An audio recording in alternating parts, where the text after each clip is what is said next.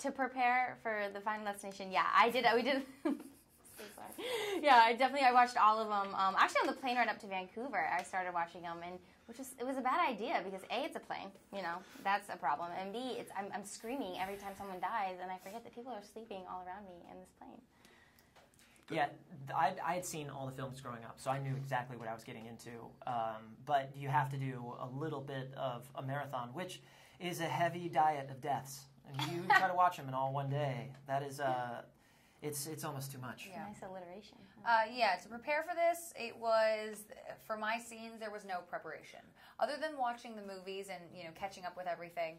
But, yeah, what you see is what you get. How do you prepare for laser eye surgery? How do you become, get emotionally into that death scene? So there was no preparation. It was just, all right, speculum in my eye. Let's get ready to die.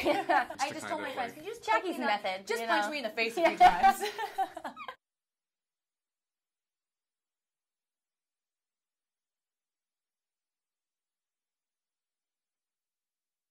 We shot my death scene for one of the days. The first day was from 6 p.m. to 9 o'clock in the morning. And they numbed my eye all night, and the speculum was in and out of my eye probably 70 times. So, yeah, it was grueling because, they'd you have these, not to mention these bright lights on me, this camera that's so close to my face with this just speculum. Oh, well, we got to figure out this lighting. I'm like, okay, guys, we just hang out here with the speculum in my eye, and then the head vice, and it was very tough. She had a bit of a lazy eye the next day. I did. I finished at 9 a.m., so I went back to downtown Vancouver, and I was like, hey, guys, you're a little sexy. Yeah. Yeah, complete lazy eye.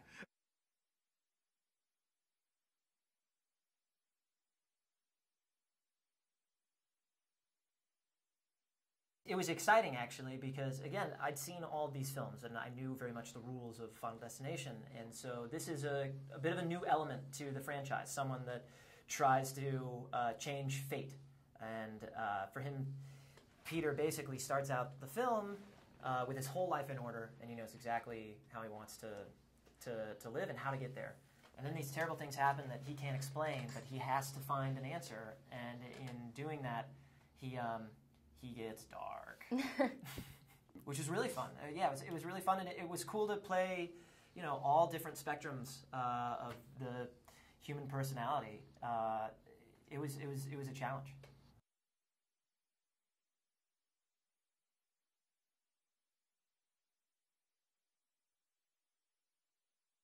I used to be a gymnast for 13 and a half years, but the day I got the part, I went straight to a gym, put on my grips for the first time in 6 years, and I was like, let's see what I can do. And it wasn't much, Stevie, it was not. So I decided to spend like about 3 weeks just building up my muscle. So I just conditioned for like an hour in the morning, an hour at night. And then after 3 weeks, I was like, okay, now I'd built up this muscle, like let's see what tricks I can still do. And so I started doing 3-hour workouts about 5 or 6 days a week. And it didn't all come back, but a lot of it came back. It was pretty exciting.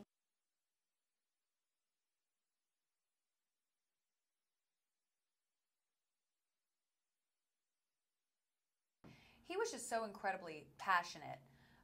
Stephen Quayle is incredibly talented, and he's always thinking 30 steps ahead. And when I found out that I was cast for this movie, it was incredibly daunting and a little intimidating to know, okay, Stephen Quayle has worked alongside James Cameron on The Abyss, Titanic, Avatar, so he wanted to prove himself, and he did. He nailed it, and he took each and every one of us out to dinner, spent some time with us, got to know us.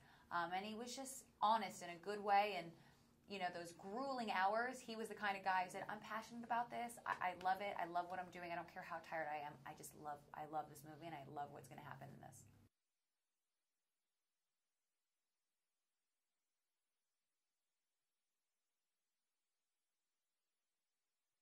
The first thing that he did when we all arrived in Vancouver was he took us to the headquarters of the production studio offices and showed us this previs, which is basically computer animated sequence of that first 10 minutes. So even though we're all kind of stick figures, he showed us exactly how, because you read the script and it's then this piece drops off, then that piece drops off, and then somebody's running, and then you think, okay, well, how's this really going to look?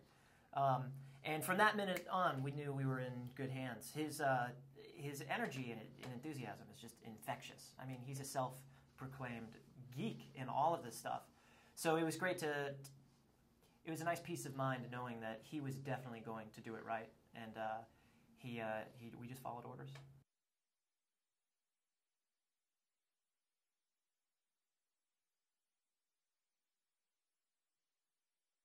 They were just great with the gymnastics, because they knew how all these tricks were still pretty new for me again, and that I could only probably do them 2 to 5 times.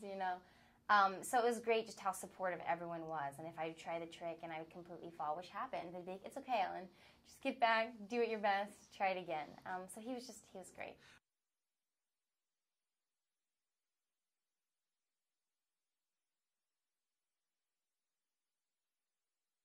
FD4 in the pool with that boy who gets, let's just leave it at that. It's so gross, right?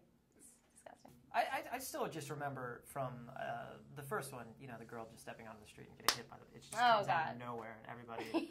I literally think I threw my popcorn. That one always haunts me.